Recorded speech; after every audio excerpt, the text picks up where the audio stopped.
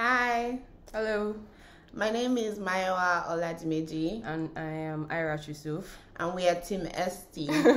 So we're here to talk about our project, which is a fire and gas detection multisensory robot. The implementation of our project is in 3 stages, actually 4 stages, which is the robot movement, obstacle detection, fire and gas detection, and the SMS alert. So Ira will talk about the Tinkercad implementation now. So, based on the 4 stages that we have, we divided like the sections for each of the implementations into 2 parts. So for the Arduino version, which is basically the same thing. So for the robot movement, we try to simulate the robots by using the DC motors and then a motor driver, so that we can connect it properly without blowing up the Arduino board to the Arduino board. So we connected these are the right wheels. So based on our code, we can see that 1A, so the wheels labeled 1A are like the right wheels. So we have 1A, 1B, and they are connected to one side of the driver module. And the enable pin for these right wheels is enable pin 1 and 2, and it's connected to pin 5, which is how it is in the code. We'll talk about the code more later. And then we also have like the left wheels, which are controlled by these 2 wheels, and it's connected to the enable pin for this side of the wheel. And yeah, that's basically how we simulated how the robots would work like on Tinkercad. Then we add obstacle detection. So we created like a logic to whether the robot will move forward. So whether these wheels, these left and right wheels will move forward, or whether they can move backward, or whether they can, when they detect an object using these ultrasonic sensors, whether they turn left or they turn right. So we have 2 ultrasonic sensors for the obstacle detection. We have the front sensor and then the right side sensor. So the front sensor is the one that is supposed to place in front of the robot, and the robot is moving. When the robot is moving forward, it's what detects whether there's an obstacle in front. So when there's an obstacle in front, it pauses, then checks the right sensor for whether there's an obstacle on the right, so that it can decide to go left if there's an obstacle, or go right if there's no obstacle.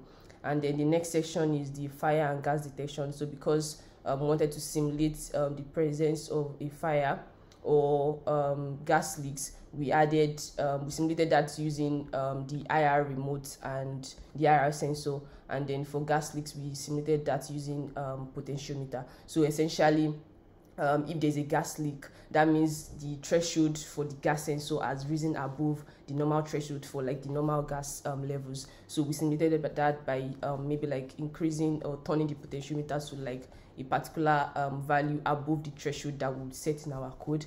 Then for the fire sensor, we simulated that using the IR remote. So say for example there is the presence of a fire, that is simulated by pressing any button on the IR remote. So the sensor, when you press a button on the IR remote, it triggers the interrupt routine that says that, oh, if the fire has been detected.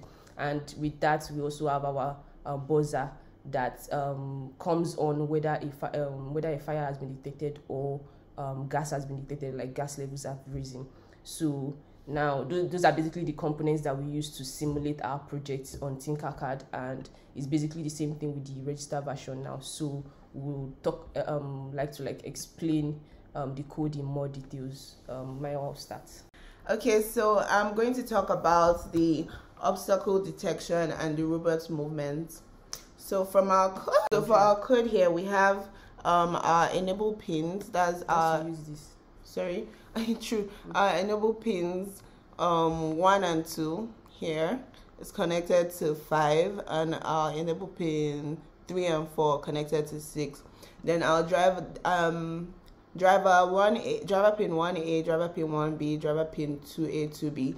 These are respectively input 1, input 2, input 3, and input 4 pins of our motor driver. Then we also connected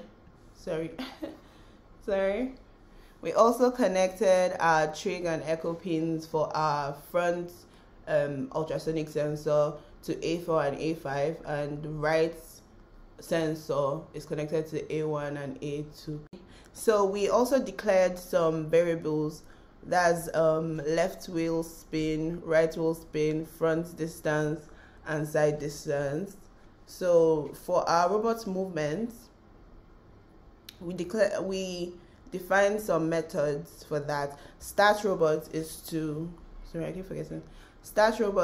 enable the enable pins is to write the enable pins to high. So we analog wrote them because we found that digital writing was too high, so we wanted to control the speed of the robot, so we set it to a particular speed. So for stop robots, we set all the inputs to low. For stop wheels, we set the enable pins to 0. Then for move the robot, that's for move forward, we wrote our digital pin 1A, which is input 1 to low, and 1B, which is input 2 to high, input 3 to low, and input 4 to high. Then move backwards, we did the reverse, which is set our input 1 to high and our input 3 to high. Then the 2 pins, we set them to low. Turn right is an alternate method, but we actually use this turn right with full speed, where we wrote our enable pins high to allow the robot to turn right with full speed. So we set our left pins, which are the input 1, 2. They are connected to our left wheels, right. Set it to low. Is it right? Yeah, right. Okay, to our right to low, then the left to high. That's the left forward. That's input 4. So it moves it right. True. Okay. Then for left, we did the reverse, which was, set our left wheels to low, and then our right forward pin high. Yeah. Okay. That's basically it. So for our obstacle detection, it's up. Yeah. For our obstacle detection, we use this method, which is basically the int trig. We passed the int trig and int echo, then we wrote this method to send out the pulse and then send it back. Then we used it to calculate. No, this is the duration, which we got from the pulse in method. So the pulse in either reads high or low from a pin, and we're reading high from we're reading the echo pin. So we passed this will be the duration in micro, is basically the travel time for the pulse, and we calculated the distance of the obstacle by using the distance formula, which is equals to distance over time. Yeah. Distance is equals to speed times time. Yeah. And then because it calculates the journey to and fro, we just need the distance to the object, so we divided it by 2. So now to the flow of the robot, to the flow of the movement in our code. First, we check the front distance obstacle, and we check the side distance if there's any obstacle. Then we start the robot, which is enable write the enables to high. Then okay, so the logic of the code is, if the front distance is less than 80, that means there's an obstacle in the front of the robot. So the robot stops for a bit, is delayed by 100 milliseconds, it moves backwards quickly for 500 milliseconds.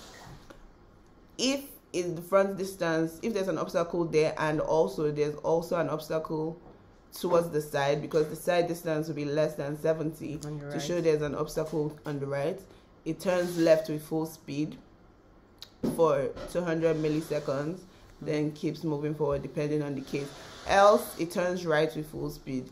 So else if there's no obstacle at all, the robot keeps moving forward. So the implementation, we'll show the full implementation of the code later. Okay, so continuing from like the obstacle detection, the next part or the next stage is the fire and gas detection, and then the SMS notification. So for the how we simulated the fire and then the gas detection, we have the flame of the sensor, which is being simulated by the IR sensor and the IR remote. So that this IR sensor is connected to the pin 2 of the Arduino board, and then you can use the remote to trigger something, and then you also have a buzzer which will basically notify us if a fire is detected, in which case a button on the IR remote has been pressed, and then this buzzer frequency is just to give like a specific frequency to the tone of the buzzer. And then we have our gas analog pin, which is basically being simulated by the potentiometer, and that's supposed to just tell us, oh, if the gas sensor readings are within a particular range that is still within the threshold for the gas, for the normal gas levels, then there will be no tone. But if we have like basically just connecting this A3 to the potentiometer of the Arduino board, and then we have this two variables to check for the last gas message time. So that will come into play when we are talking about the SMS notifications, sending SMS notifications.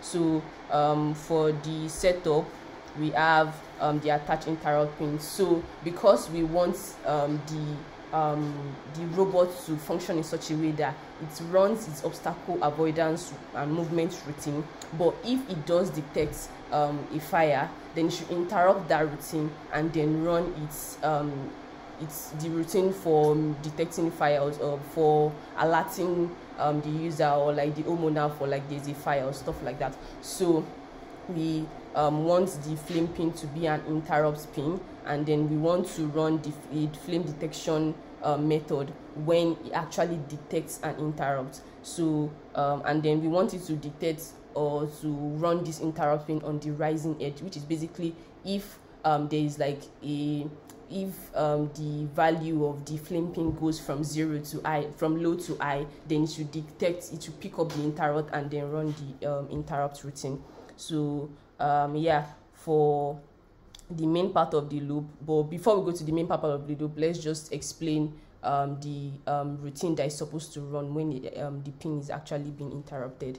So that would be the flame detection. So this one was, we altered this one to fit with the Tinkercad version, but basically what we want the flame detection routine to run is that it should stop the robot, and then it should turn on the buzzer to alert the whoever is around that there is actually a fire, and then it should send a notification that, oh, fire has been detected. So this IR robot is just to add like a delay, but it's basically stopping the robot, stopping the movement of the robot. And then we also have for the gas leak the same thing for the gas leak, except that a gas leak will not interrupt the obstacle avoidance routine for the robot. So to check for gas leak, we just read the value of the analog pin and check whether, oh, it is greater than the threshold that we are setting, in which case it is 512. So our potentiometer runs from 0 to 124, and then we are checking that, oh, if the once you turn like the gas for the potentiometer and the value is greater than 512, then it should simulate the idea that a gas leak has occurred. So, and then it should turn on the buzzer and send an SMS notification that a gas leak has been detected. So going to the loop function, when you've ran your normal obstacle code and all of that, you always want to turn on the buzzer at first when the robot is moving forward, because nothing is happening, and then you check for gas leak simultaneously, because you also want to be running the checking the routine for gas leak while the robot is running its movement function. And then basically that's what works. You just always check for that. So if there is a gas leak, again, if the readings are greater than the potentiometer, like the threshold, then you should run that function for gas leak. And then the way the interrupt works, like we said, it is when the interrupt routine, when the interrupt pin picks up that rising edge, that's when it should run the flame detection routine. And then that's basically everything that we have. And then now going to the SMS, send SMS notification. The send SMS notification is basically what we want to do with that for the actual project is to trigger like an event using an online service. So we are using IFTTT, that's the if this then that applet. So it's an online cloud service that you can use to trigger events and then send notifications. So we configure this in such a way that you configure webhooks, and then if that webhook is triggered, then you should send the SMS. So because we're not able to do that on Tinkercad, so we decided to simulate it by just serial printing something. So again, for when a fire is being detected, you send a message that, oh, fire detected, and then you the method runs in such a way that we are getting the parameters for the message and then a string type, so that we can know whether it is a fire that is being detected or is a gas that is being detected. And then we basically try to check whether a message has been printed out within the last, say, 10 seconds. So because this method also runs in an interrupt routine, the delay function doesn't really work, right? So we decided to just use the melees function to count the time since the program has started. So once we count the time, we get the current time. We check for the type, and if it is gas, then we check whether the current the last message time, the last gas time, like the last time the gas message was sent was, and minus the current time is greater than 10 seconds. So like the span is the difference is 10 seconds. In the real world, probably is like 10 minutes or 30 minutes, but if it is greater than 10 seconds, then you should serial print the message which says gas leak detected, and then you should set the last gas message time to the current time that was picked up. If the same thing for fire too, if the duration between the last message and this message, the current time is 10, then you should print it out. If not, then you should not send a message. So that basically simulates the idea that, oh, if fire is detected and it triggers the webhook, then you should check whether the time interval between the last message that was sent and then this current time is 10 minutes or something, and then you should trigger the event that sends the SMS notification. We'll show that later, but now we can basically show how the code works on Tinkercad and then explain more further if need be. Wait, let me just put this here. So to run the code, we have we can do this, start our simulation, and then because for some reason Tinkercad the simulated time counts really slowly, so it's counting in milliseconds, so we have to wait to have at least maybe like 10 seconds or something, or we can just change the time. We can change the time to maybe 2 seconds so that we can easily pick up the gas detection instead of waiting 10 seconds for it to print out. So we check for every 2 seconds and see whether it's actually detecting something within that every 2 seconds. So now we are running our code, and when you check the wheels, you will notice that the robot is moving forward because everything is positive. Then the values are basically the same, and that's because when you check where this object is for this front sensor, it is above 80 centimeters. It is 213 centimeters. So if you move the object closer to less than 80 centimeters, because of the timing, it takes a little while for it to actually pick it up. So because of once you have like that, it is currently in 61 centimeters, then it reads and then it tries to print out wheels turn right, and it is printing out wheels turn right because the distance for the side is greater than 70 centimeters, which you can see here that is 174. So if we decide to move this robot this object to less than 70 centimeters, it takes a while for it to pick up because of the simulation time, but it will also show that the wheels will turn left. So just wait a bit for that to pick up, and then we can continue. So now we show that the wheel has turned left because it has actually come within like that within the range that we set, so to say. So now we can also test our looking at the wheels turn left, we can see that when it is turning left, the wheels of the left turn stop to 0 within the delay time that we put. It turns to 0, and these wheels are in full speed. But for when it turns right, this is stopped, it turns to 0, and this is in full speed. So that's basically how we're able to confirm that the movement routine actually works. So now to check for the simulation for interrupts. So if you press a button on this, it will simulate the presence of a fire. Let's clear this. And then because our simulation time is past 2 seconds and we've not sent any message before, so when we trigger this, our stuff runs and then it prints out the message that gas fire detected. This takes a bit of time to stop because it keeps running. Like, yeah, so it stops and then it doesn't detect. Right now, if we try to trigger again, because the time is not within 2 seconds, it will not print out the message again. It's until it passes 2 seconds that it will print out the message again. So the same goes for the gas too. If we turn this to over 512, it's supposed to also pick up the wait let me put. So that's basically how this one works, and then the gas also picks up when it gets turned to the left and the right, like that. So that's how the Arduino macro version of the code works. We're also able to implement to optimize it to the Arduino to the register manipulation version. And then why does that take time? So we can talk about the register manipulation now, and Maya will pick that up. So we have our our enable pins.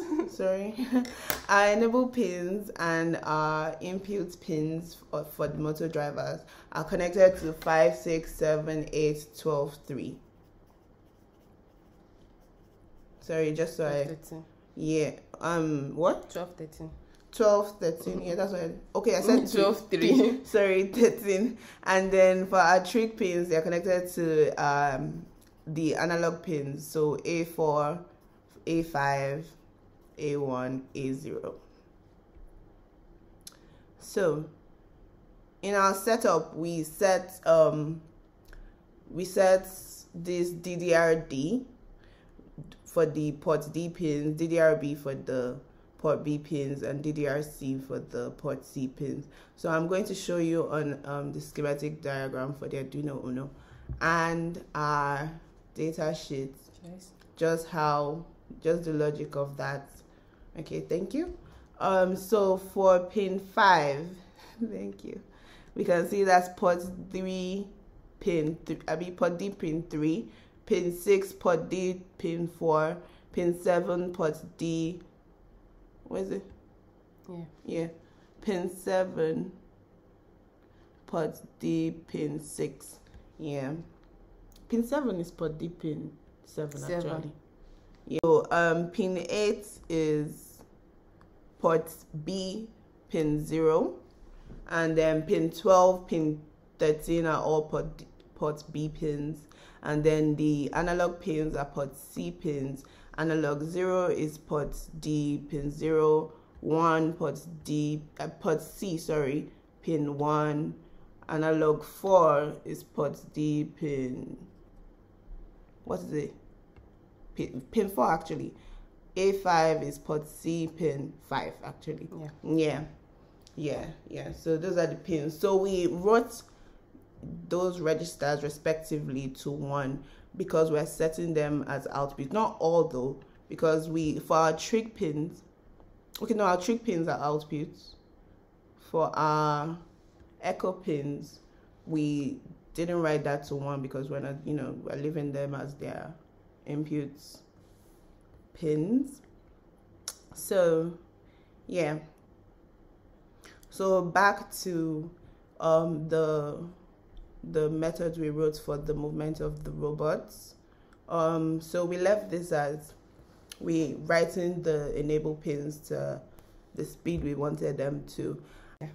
Okay, so to explain how we converted our digital write function in the macro code to the register manipulation version of it, I'm going to be using this move forward function here, these 2 ports, with this port D is writing to input A, which is pin 7, and port D pin here that's being referenced here is writing to driver pin 1B, which is pin 8. So from that, so 7 and 8, pin 7 and 8, port D and port B pins. So from the data sheet, we can see pin 7, which is here. Okay, yes, sorry. That's PD7. And port 8, pin 8 on the Arduino board, which is port B, pin 0. Sorry, let me say.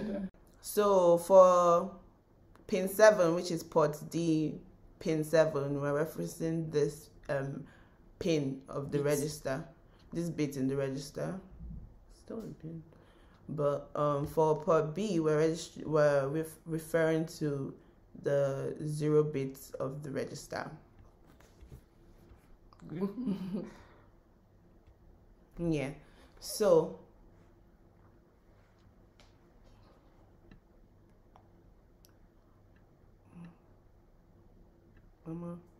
port D, that's for port D, pardon my handwriting, pin 7, and port B, pin 0.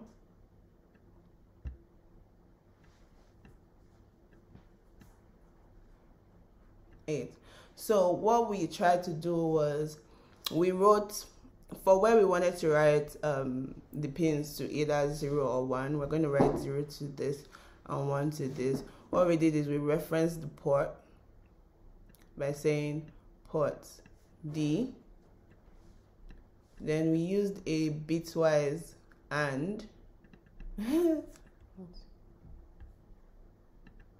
Okay, so for our port D pin, that's for the pin 7, we're shifting basically a pin 0 to the 7th bit of the register, of the port D register, because, you know, we're negating it because this code is basically saying shift port 1, the negative, negates the, value 1, shifts the negative of that to the 7th bit of that register. And this is saying shift pin because driver pin 1 is basically 7, driver pin 1B is 8, but since this is an 8-bit microprocessor register basically. Yeah, so we do the modulo 8, so it gives, you know, the remainder as the actual bits pin. So we shift a 1 to port B pin 0 with this function. So basically on what we have in our register would be, this for binary, then we write 1 because this is the last bit, that's bit 7, 0. Actually it's going to be 0 because we're writing 0 to this.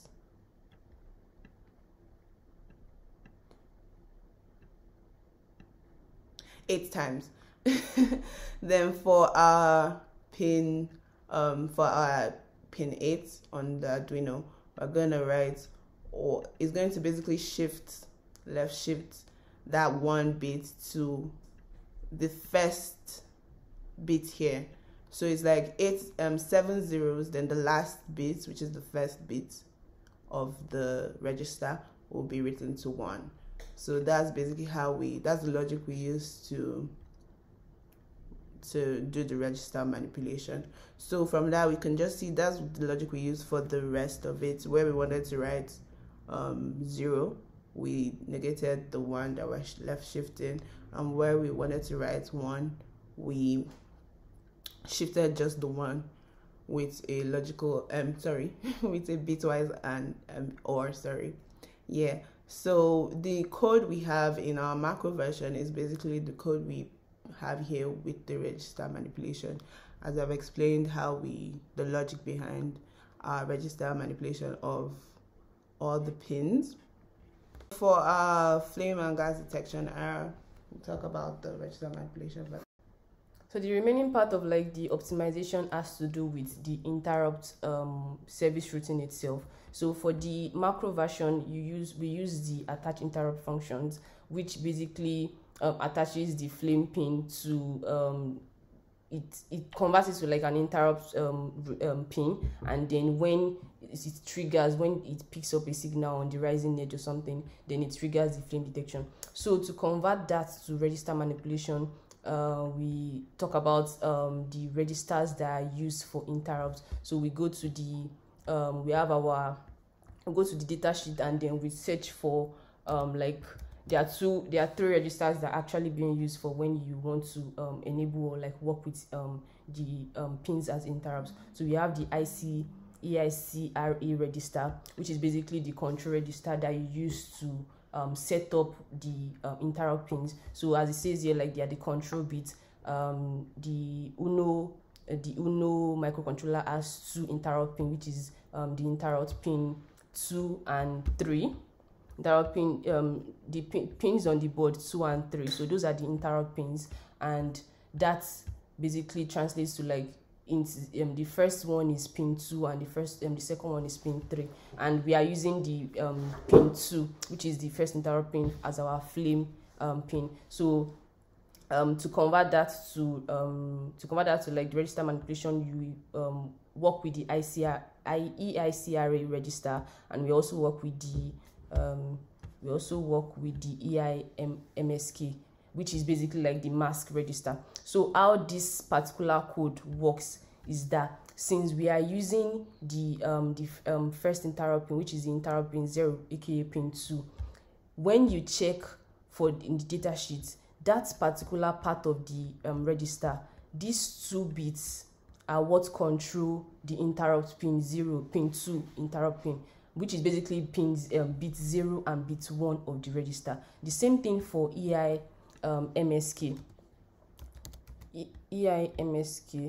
So for EIMSK, the interrupt pin 0, which is pin 2, is being controlled by the bit 0 of the EIMSK register, right? So when you want to enable that pin as an interrupt pin, you are making use of the bit 0 and bit 1 of the EICRA register. So you are basically saying to enable that that pin, you want to enable whether it's on the rising edge or the falling edge or whatever change that you are trying to make. So you can check for check the data sheet for how to enable on rising edge. For you to trigger to set the interrupt pin and to set a trigger for the interrupt pin, so like when it is maybe like it has like a low on the rising edge, so like we have this bit 0 and bit 1 of the EICRA register. So for you to pick up signals or interrupts on the low level, so when the value of that particular pin is on a low, you set the bit 0 and bit 1 of the EICRA register to 00. But if you want it to be any logical change, any form of change, you set only bits 0 to 1. But if you want to use falling edge, so like when it's going from high to low, you use this combination. And when you are doing like from low to high on the rising edge, you use this combination. So because we defined our code to in the Arduino version to use rising edge, so that means we want to set both pins, both bits of that EICRA register to 1 1. So which is basically why we are doing a bitwise shift here. So what this part of the code says is that do a bitwise shift of 1, shift 1 0 times. So when you have like your the binary representation of 1 is in 0 0 0 0 7 zeros and then 1. So with that part of the code says that do a bitwise shift left 0 times. So basically shift 1 into bit 0 of the EICRA register.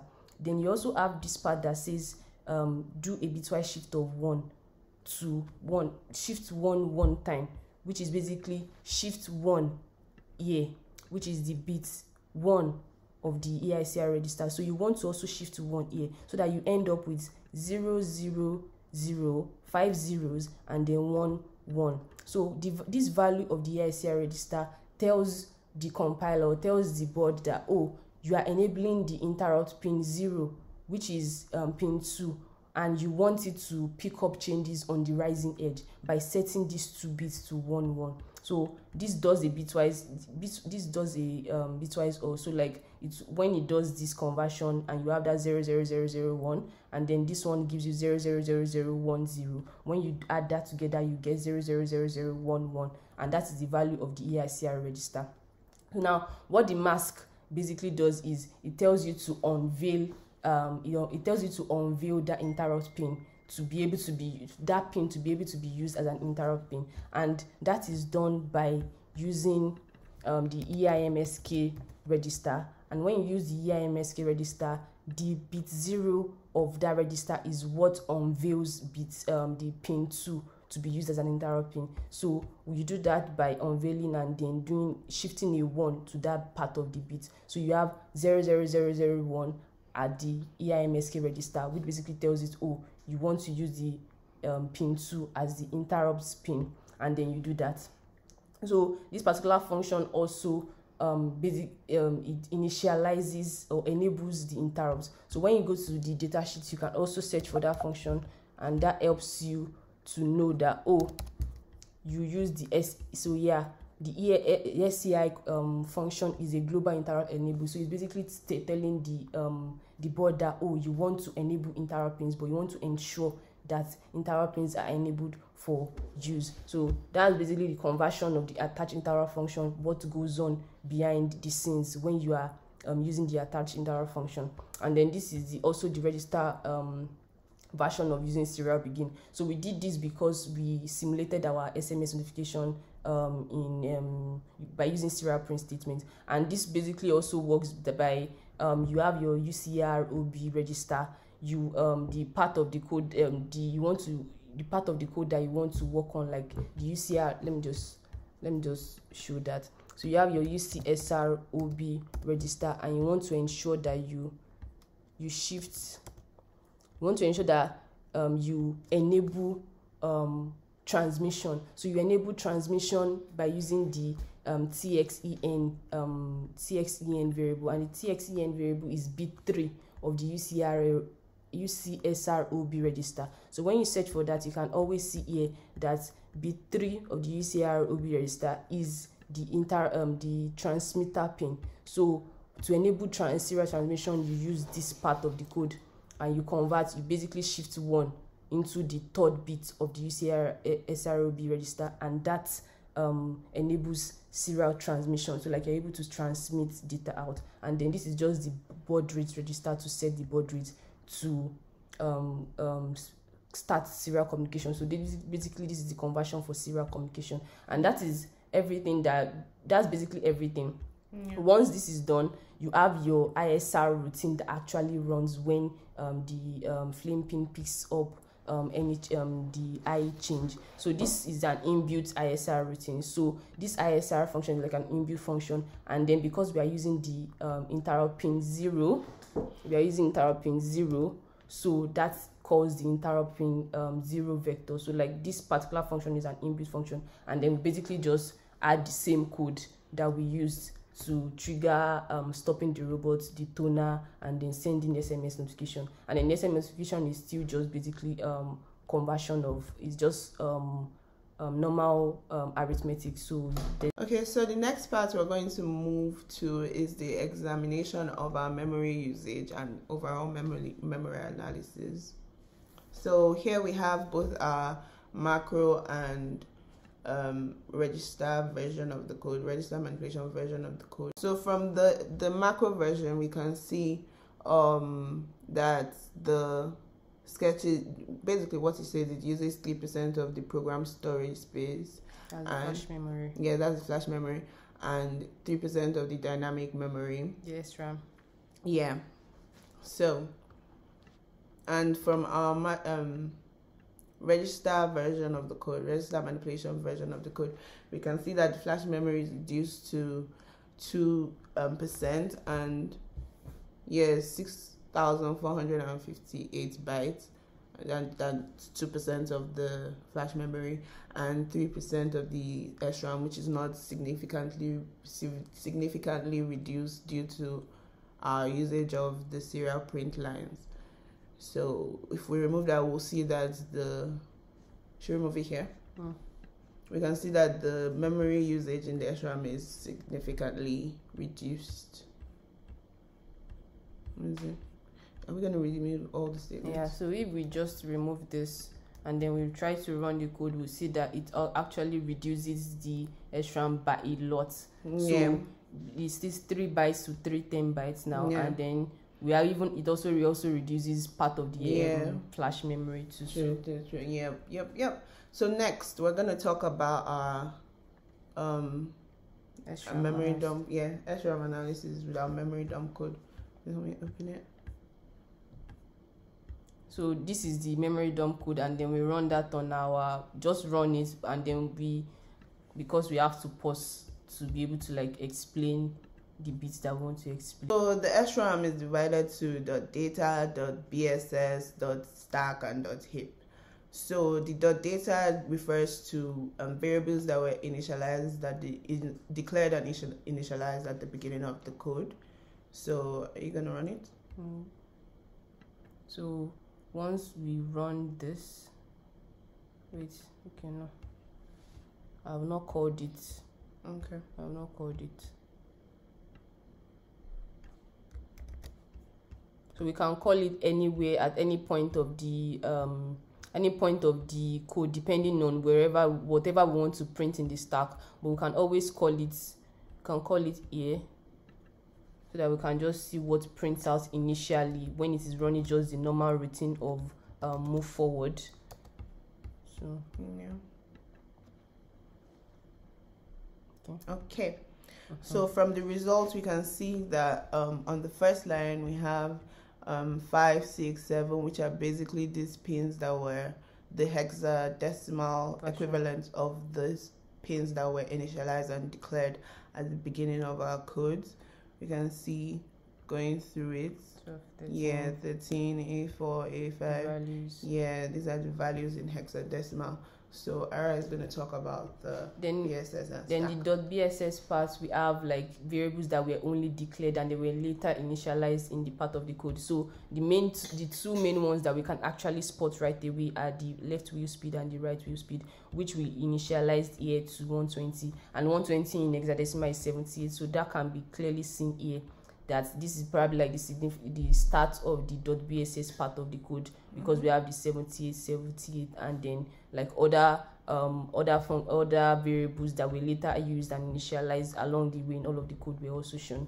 So we can also we also have like the stack version, which is the stack part of the SRAM that contains variables in functions and interrupt routines. And because of where we called this memory dump, we can just run through the when we run through it, and we can see that like it keeps the code. When we run the memory dump, it keeps running because like there's a lot of space in between the heap, so there's really nothing in the heap that is the heap is not growing towards, or the stack is not growing towards the heap, and the heap is not growing towards the stack. So there's a lot of space based on like the memory and usage analysis that we've already done. We could see that there was a lot of space that was being used, and then we finally arrive like at the end of the stack. So from the memory code has stopped running because like this is the end of the stack, the part of the stack. And basically what happens in the stack is like for variables that are initialized or like initialized or used, local variables that are local to like the functions or the interrupt routines, all of the values are stored here when the board or like the compiler the controller branches into these functions. So we can clearly see that by, say for example, we decide to call our memory dump function within another function. So you know, like the normal routine that the board runs or the code program runs is to move forward, right? So we can decide to call the memory dump code inside move forward and maybe initialize, say for example, like a variable. So if we declare just a random, if we stop this and then declare like maybe like another method that, or not even declare another method. If we decide to run the memory dump code inside move forward instead of here, we just copy and cut this out, and then go into the move forward and then run memory dump here. But we also want to show that something is actually happening. So we can see, for example, we can initialize maybe like this like a variable to know where this variable actually is being stored, and to confirm that it is actually being stored in the stack when it gets called. So to test the memory dump code inside the move forward function, we can make this setup run only once, right? Because we will also want to see, because if we keep it inside the while loop, it will keep running the move forward. So we only want to run it once to see if that variable is actually being stored in the stack before it exits and gets out of that loop. So if we run this simulation now, we have our we already have our memory dump code inside our move forward, and we've initialized this variable inside our move forward as well. So when it runs the memory dump code and it gets to like the end of the stack, we would see that this variable is actually being stored in the stack, as opposed to being initialized maybe with the .bss, the variables, or the .data variables. So yeah, so this signifies the end of the stack, right? And we can clearly see that apart from like some other variables that are being called, that is running in the code based on like we are branching out, and you have to save some of these variables that is being used, that is going to be used by the controller later. You can clearly see this new addition here. So like this particular variable was initialized and stored onto the stack because the controller has branched into the function, and because it's branching into the function, all variables that are related to the function or the interrupt routines or anything else that needs to be stored before it exits that function to go back into its main routine, all of that will be stored onto the stack. And a clear example is this particular variable. So that basically how the SRAM works, and how like the program runs, where the variables are being stored in the SRAM, and all that other stuff. So yeah, that's conclude.